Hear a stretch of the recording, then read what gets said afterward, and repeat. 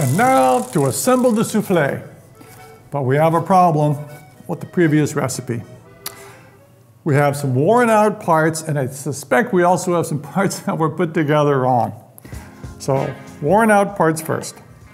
Really bad bearing surfaces, they need to be replaced. This one's also bad. Luckily, we did have some cones around, and I truly mean luck.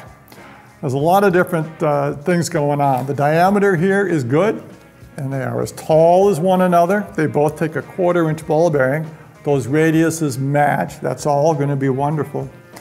This is a little bit of an issue. That's a pressed seal. We've got to transfer that over. This is the fun part. So this was drive side, this was drive side. Those two don't belong together. Belongs to this. These two go together. So you can see the corners in there. These corners line up with that. That provides a nice little path where the dirt can't get in. It has to go through all those corners. So I think that's correct. This is for the rotor side, the non-drive side. This has got to come out. Taking things apart, often the easy part. So I'm going to support that the dust cap with the socket here. Center it up and out. There we go. Now we have to put one in.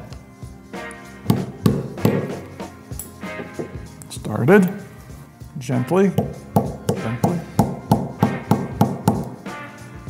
A little more.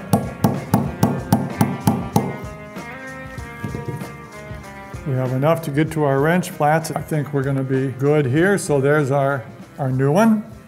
And now to the hub. We're going to use some grease for the bearings and plenty of it. How much grease? Lots. A couple of reasons why. You're creating a nice bed for the bearings to sit. It actually is an assembly compound, if you will. It's an assembly feature. It's going to provide adhesion for the bearings. When are we going to get to see this user again? It's been 2 or 3 years, so yes, we need to have a big pile of grease in there to last that long. So new bearings inside. There were 9 per side, and I'm going to try and drop these in that curve of the cup, the ball path of the cup. More on the outside.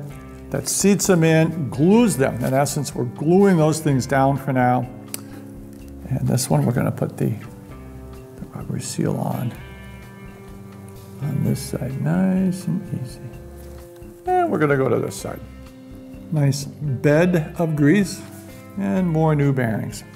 I wasn't counting. Oh, I can't. With the correct amount, one more will not go in without shoving up another one. So basically here, it's as many as will lay flat. So here, the labyrinth is up. We're going to try and push that in gently. Not quite. There we go. Gently around the edge, because that'll make it flush there. We don't want to go in the middle and dent things. We need now to put the axle together. Grease on the threads. Symmetrical. Threads and threads looks the same. Rule of thumb. The side with more spacers gets more thread. Sometimes that's the sprocket side, sometimes it's the non-sprocket side.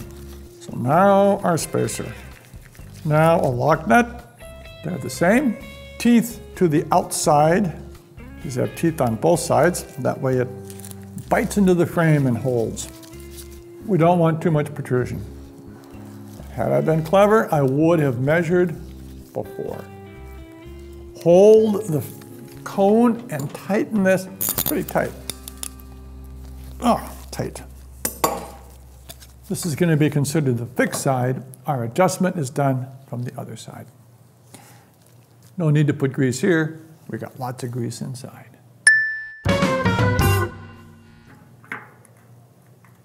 Turning on the bearings, that's nice.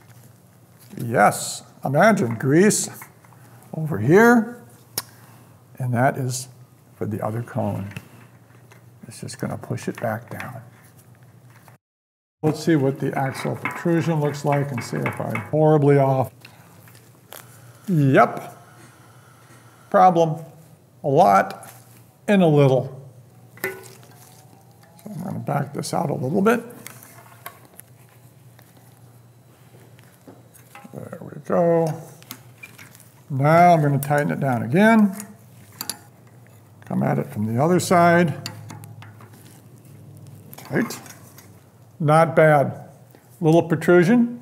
A little protrusion. It's going to sit in the frame. Beautiful.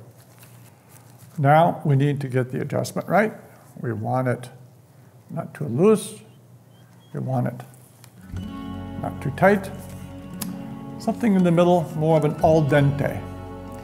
But that I think we will pick up next time we meet. Our masterly machine manipulator nears the end of his reassembly task. But does he have the necessary fortitude to accurately adjust the hub? Or will mean old Mr. Friction get the best of him? You'll have to tune in next time for the thrilling conclusion to Kelvin's hub adventure. Thanks for watching. If you enjoyed Tech Tuesdays, check out our Repair Help video library, which has detailed guides to a wide variety of common bike maintenance procedures. And of course, be sure to subscribe to our YouTube channel for the latest videos from Park Tool.